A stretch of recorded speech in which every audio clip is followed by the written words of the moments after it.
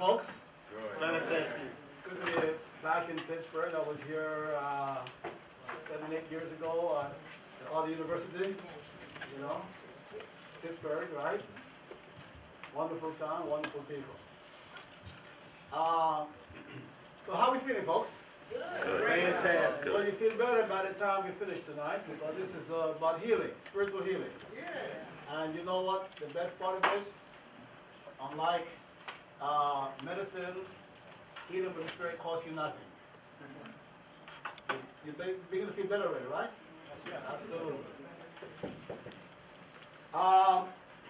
It's all about the mind. It's been ignored. Okay? The healing powers of the mind has been ignored, and it's been known for thousands of years. You know?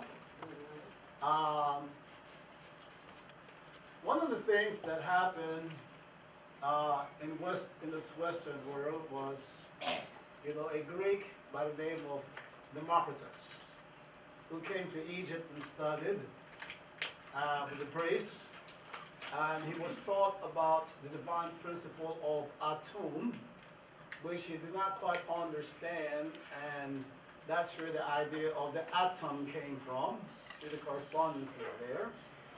And it was misrepresented, you know, as the foundation of modern science and the separation of science from religion. You see that? Separation of healing from religion. Not understanding that the religion that Democritus of Abdera separated from science was Greek religion, not religion itself. But that's all he knew. He knew Greek religion. If you take the time to study the theophany, okay, of, you know, ancient Greece, you will find that you will understand why Democritus and Plato and many other Greeks wanted to separate and distance themselves from Greek religion. As a matter of fact, most of you haven't even been taught anything about Greek religion. But yes, you have. So that's called Greek mythology. You see that? And the essence of the religion, of Greek religion, has become, you know, those TV series about Hercules, you know, and you know the Titans fighting each other and things of that nature. But that was the content of Greek religion, okay? And yes, it was important to separate from that understanding of religion, but the problem is that other religions understood that, you know, religion is the cultivation of the mind and the spirit, which controls the body. You see that? Today, you know, illness is rampant in the world, isn't it? Yes. Absolutely. Okay? And in the past 3,000 years or so, there's information floating here and there about how the mind can be used, you know, to heal as a healing agent. But the thing is that it has not been systematized, you know, it has not been organized into a system so that you can take full advantage of it. Just, you know, little bits and pieces of information here and there. For example, the double-blind experiment, okay? Here are scientists, you know, I mean the hardest core scientists, okay, they're coming up with a new drug, okay, they've been studying it for 15 years, okay, and before they can have the drug approved by the German Commission or the FDA, they have to test that drug through the double-blind principle and all the rigorous scientific, you know, methods and so on. And the double-blind means that when you test a drug, okay, you use a drug and a sugar pill, okay? And you have two groups of people. One received the sugar pill, one received the drug. The person administering the test doesn't know which person is getting the sugar pill or the drug. And the person that is being tested, they do not know whether they're getting the drug or the sugar pill. That's what's a double blind. And the reason for the double blind is that if you know that you were receiving the drug, your mind will increase the effectiveness of the drug. You see that? Okay? All right? And people receiving the sugar pill, many of them believe it's a drug, and they also get healed by the sugar pill. But the most powerful part of it is the person administering the test. If they knew that they gave you the drug, then their minds will affect your body to heal.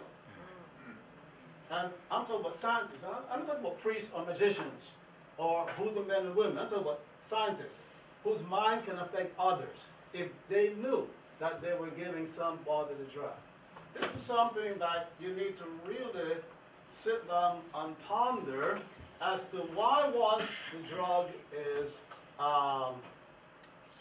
passed by the FDA, why doesn't the bottle say, take 2 pills a day with your meals and do a meditation? You know, and think positively, or something like that, right? Okay, or maybe take a pill and 2 prayers a day, so you don't have to call the doctor the next day. It's real. You see that? But how powerful is the mind? You know, is it just simply, you know, a minor agent? Is it, you know, something that, okay, so it affects healing, but maybe it's just a minor thing that we can ignore, you know, not take into account? So I would like to share with you some of the things that have been known for thousands of years and has been, you know, studied and corroborated throughout, you know, the millennia up until today. Okay, so stress. When you speak to doctors in the Western world, traditional Chinese medicine, ancient Egypt, and so on, if there are different ways of speaking and presenting information, they all agree that stress is either a major cause of illness, and some will tell you it is the major cause of illness. You see that? Okay? All right? And that being so, and you know what stress is, right? We all know what stress is, right?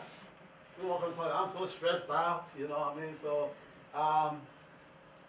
maybe you might find out as we go along that you may not know quite so well what stress is. And most of the people supposed to know what stress is don't quite know what it is. Therefore, there is no organized, you know, system for dealing with stress. If stress is a major or perhaps the major cause of illness, then now it behooves us that if somebody came up with a systematic approach to dealing with stress, you see, lots of people will be healed. Right? The problem is that that's already been done several thousand years ago. So we are going back to the past, to not the future. We're going back to the past to recover something very beautiful, very useful, and you know, and it's something that you can practice, put into your daily routine, and you will see it working for you. You know, the young lady said, I've been doing this for 40 years. Yes, I've been doing it. Well, I've been doing it with others for 40 years. I've done it for 10 years by myself. You see that? And, you know, and I shared some information with people, and they wanted me to teach them and help them, and I was trying to run away from them, and they kept running after me and caught up with me, and I became a teacher. You see, that's how you become a spiritual leader. You know, hey, couldn't run fast enough.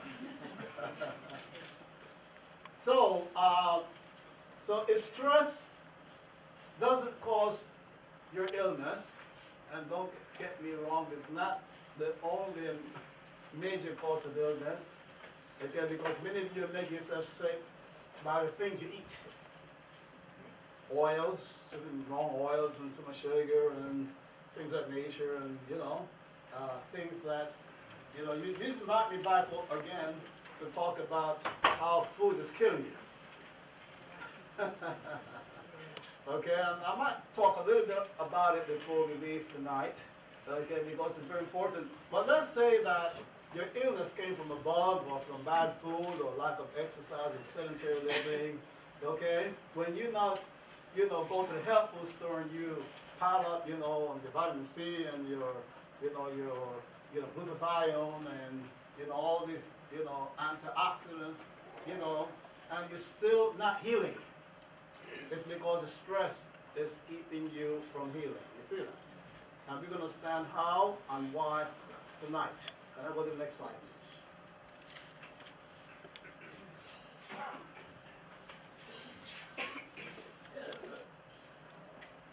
Okay? So I said that stress is not properly understood. Okay? Hans Selye and other, you know, doctors, you know, gave the world a definition of stress, okay, which is incorrect.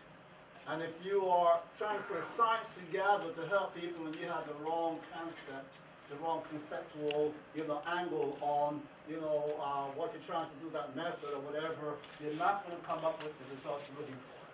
And part of the problem with stress is the concept of stressors. You see that? Okay? So let's go to the next slide, please. All right? T.H. Rod and T.H. Holmes, okay? Two scientists, two psychologists and doctors. In 1967 came up with the, what's called the Social Readjustment Rating Scale, okay, which was published in the Journal of Psychosomatic Research. And I excerpted some information from that scale. Okay, you can go and Google that scale. I give information you won't take, you know. I get a PowerPoint because this is school now, so we getting great for this lecture today. So you not want to write this down and Google it because there's lots of beautiful information in that social adjustment rating scale. I just excerpted 4 of some 30 different statistical, you know, information. And that readjustment scale is used by insurance companies, by industries, and things of that nature, and it's proven itself to be quite accurate. And what Mr. Holmes and Rob found out is that, you know, the chances of people becoming ill, there's almost a 100% chance of people becoming ill following the death of a spouse. You see that? Spouse dies, the chance of people becoming ill is over 100%, and the doctors will say it's the stress. You see that? Okay? 50 to 70% people, you know, the 50 to 70% chance of becoming ill following divorce, separation. Wait a minute, you know, I mean, I think you might get better after divorce.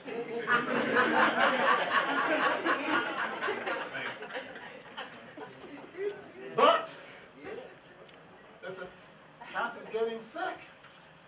Divorce, you're like, I don't know, washing this out of my hair and just da-da-da-da, and you get sick after divorce and separation. I mean, this is statistics. This is not opinions or whatever. These guys spend a lot of years studying this thing here. You know, separation, incarceration, death of a close relative, personal injury or illness, marriage. Happy event. People get sick.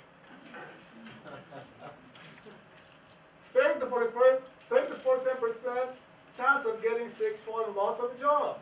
Reconciliation. You know, you miss your honey so bad. Okay? You got to get back together. And there's a, what, 30 to 47% that you will get sick after you get back together. Listen, you know what I'm saying? I want you to understand that stress is not properly understood once you really get into the scientific, you know, data on it. You see that? Pregnancy, new family members coming in, you know, change in the frequency of sex relations. You know, financial state change in line of work.